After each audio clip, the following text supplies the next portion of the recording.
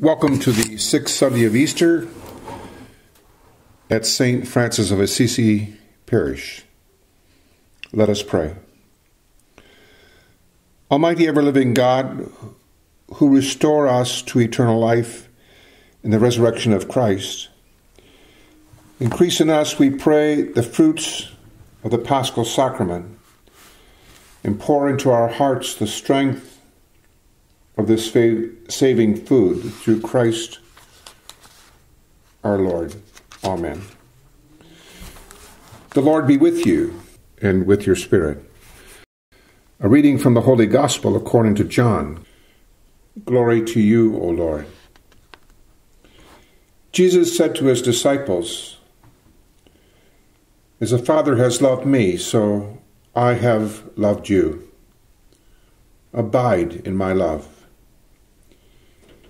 If you keep my commandments, you will abide in my love, just as I have kept my Father's commandments and abide in his love. I have said these things to you so that my joy may be in you, and that your joy may be complete. This is my commandment, that you love one another as I have loved you. No one has greater love than this, to lay down one's life for one's friends. You are my friends, if you do what I command you. I do not call you servants any longer, because the servant does not know what the master is doing. But I have called you friends, because I have made known to you everything that I have heard from my Father. You did not choose me, but I chose you, and I appointed you to go and bear fruit that will last, so that the Father will give you whatever you ask him in my name. I am giving you these commands so that you may love one another." The Gospel of the Lord. Praise be to you, Lord Jesus Christ.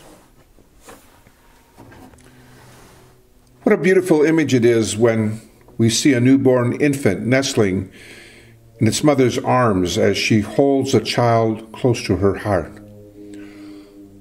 How wonderful it is when such a moment awakens our souls and psyches to a deeper appreciation of what it means for a child to be beloved of its mother, and its mother beloved of her child's heart.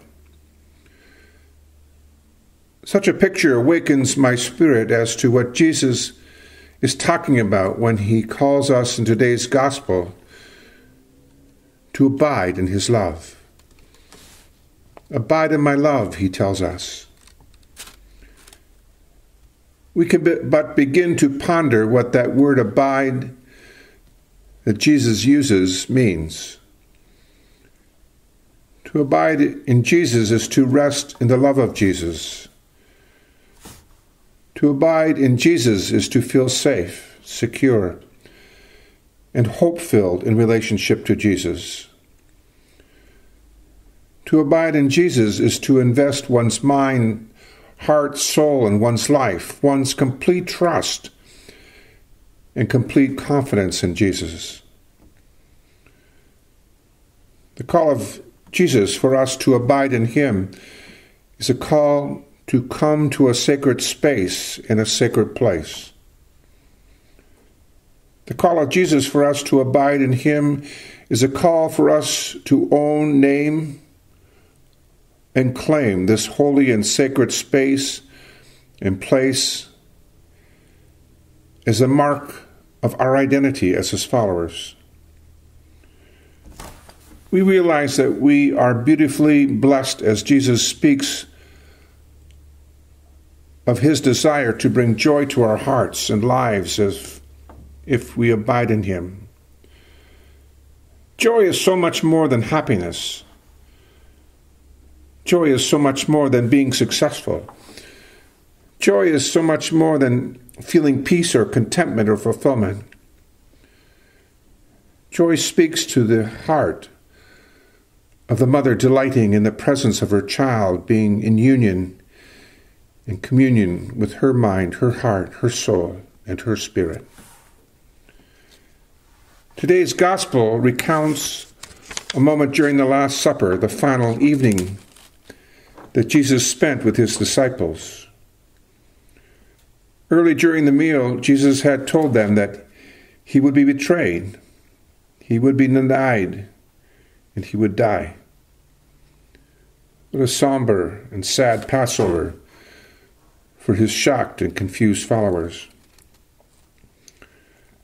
But now Jesus' words transform their mood. In this dark hour, he tells them that his love for them is so rich and full that they can abide in it. Jesus' love is not something that they can only have a portion of, the way a child can have but a piece of candy. The love of Jesus is much vaster than that. We can dwell in Jesus' love. The love of Jesus can be our home. The love of Jesus can be our oxygen. Every breath, every step, every act of our lives can be embraced and enveloped in the love of Jesus. And why does Jesus make this offer to his disciples and to us?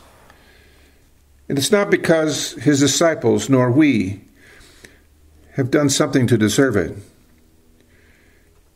Jesus gives his disciples, including us, his love so that our joy may be complete. Jesus gives his love freely without reserve, the way an open tap pours out water. The only response he asks us of is that we share that which has been given to us. Our gospel tells us that we have been appointed to go and to bear fruit that will last. We are called to faith and to fidelity and joy, and to share these gifts with others. Eucharist becomes the place where we remember, yet once again, what it means to abide in Jesus.